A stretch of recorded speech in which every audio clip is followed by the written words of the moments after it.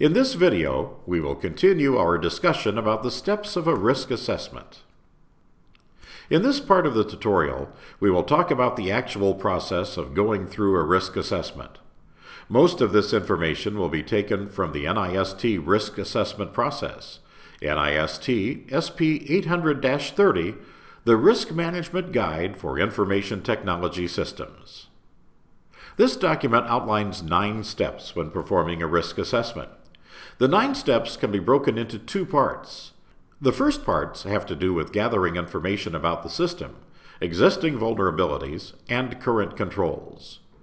The second part, the remaining 5, analyzes the information gathered and makes determinations about risk and how to mitigate them. The first step in the risk assessment is that of developing a system characterization. This step is extremely important. During this step, you define what the system is and what aspect of the system you will be assessing during the rest of the process. During this step, you will gather information about the system's hardware, software, system interfaces, data and information, people, system mission, use cases, and workflows. Basically, everything about the project you are working on and what is involved in that. The result of this work will be a good description of your project system with detailed information on all the pieces and parts that make up the system. This is crucial as you move through the remaining steps of the risk assessment. The first question that needs to be addressed is, what are you trying to protect? What is the value to your system? The list you come up with is the start of your asset list. Assets are what you are trying to protect. They are made up of items of value or sensitivity and could include people, data, software, and hardware like scientific instruments. Or they could be something intangible like your reputation. You might have sensitive data that you need to protect, like personal privacy information because of regulatory or compliance requirements. Gathering information about all your assets helps you to being able to identify which are the crucial pieces of your system that you are most concerned about protecting. Along with this, it is helpful to start thinking about which of these items has the most exposure and which are under the most threat from loss or damage. CTSC recommends taking an asset-based approach to risk management. Once you have established your list of assets, the remainder of the risk management begins to fall out from this list. You are able to focus on what the vulnerabilities are for each asset and what threats might affect it. The list of assets also helps in later prioritizing of your plan in that you know which assets are most important to you and need to be protected the soonest. Obvious examples of assets are the data you are collecting, systems and services that are provided, scientific instruments and equipment that is part of the project, your facilities, passwords and cryptographic keys, and any human subject data you might gather. While these are all obvious ones, you need to look beyond those and think about the less obvious ones too. Your image and reputation, your staff, and any special software or tools you create as part of your project. All of these things are assets that need to be identified. As we said, the risk assessment is looking at the things you are trying to protect from threats. Think about what it is that is most important to you in the project. What is it you are most worried about losing? And start there. Then build out the other assets that contribute to that item. The other important step in the system characterization is that of defining what it is you are actually looking at.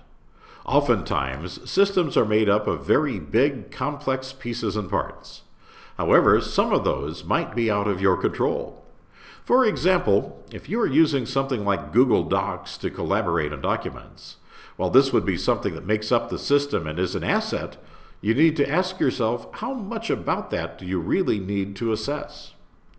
When you think about it, you really don't have a lot of control over Google Docs. You might need to think about what happens if someone deletes a document accidentally or intentionally, but beyond that, the system is out of your control. So really, you don't need to put a lot of effort into doing a risk assessment of Google.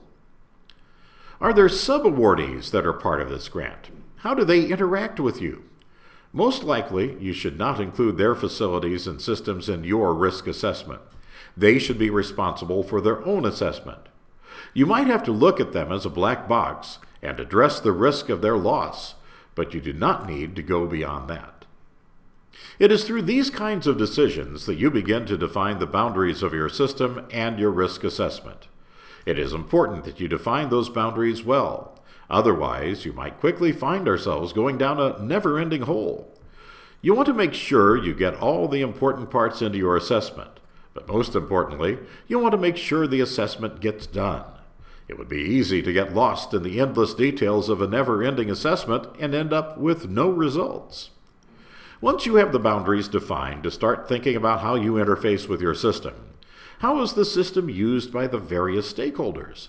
What are the surfaces that the system presents that allow for attacks? Attack surfaces are the portions or components of an information system through which unauthorized access, use, disclosure, disruption, modification, or destruction of information assets may take place. With the earlier identification of assets, you should now be able to define the boundaries of your system. These two items of information are what you are really trying to understand with the system characterization. You should come away with a good understanding of what it is that is most important to you and what you are trying to protect, along with a well-defined and limited scope for the rest of the assessment project.